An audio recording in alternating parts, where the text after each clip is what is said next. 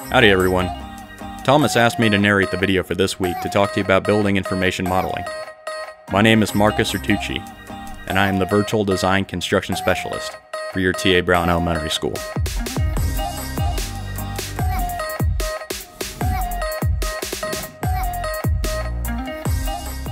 Some of you may have seen your parents come home excited about buying a new piece of furniture.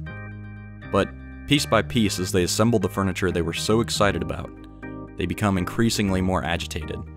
They stare at the structures and try to wrap their heads around how the furniture pieces are actually arranged.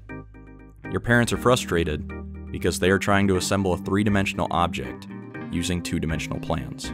There's nothing wrong with how the plans are laid out. Companies actually spend quite a lot of money on special designers called drafters to make the plans as comprehensive as possible.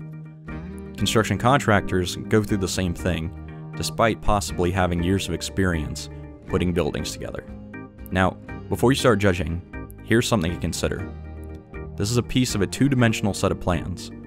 In order to truly understand how the building is supposed to look like, you have to translate all the symbols, lines, and shading patterns to imagine how the building comes together.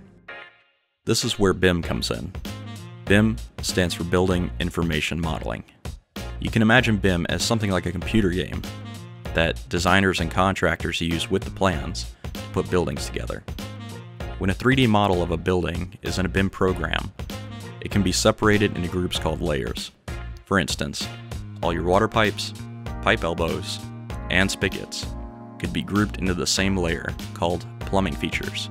This does two things. It allows you to make multiple objects hide or disappear so you can see what's behind them. So right now, I'm in a model of your new school. I'm trying to look at a piece of water piping, but it's hard because the walls are in the way. But if I hide the layer that the walls are in, now I can see the water piping. The second thing layers let us do is look for clashes. A clash happens when two systems in a building try to go through the same place. Take a look at this clash. Here we have a piece of water piping trying to go through a piece of air conditioning duct. In a two-dimensional set of plans, this clash would look like this. But in building information modeling, or BIM, this clash is much easier to see. So if BIM is so great, why do we even use 2D plans? The truth is, at least for right now, 2D plans are just easier to use. When you walk onto a job site, more often than not, you won't be lugging around a computer behind you in a wheelbarrow. And quickly printing out a 3D model before you head out from the job trailer really isn't an option with today's technology.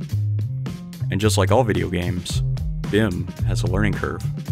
In fact, there are classes in college today that teach people how to work in a building information modeling program. But don't let that discourage you. Having a job in BIM is fun to say the least, and because technology is constantly evolving, your work will evolve with it.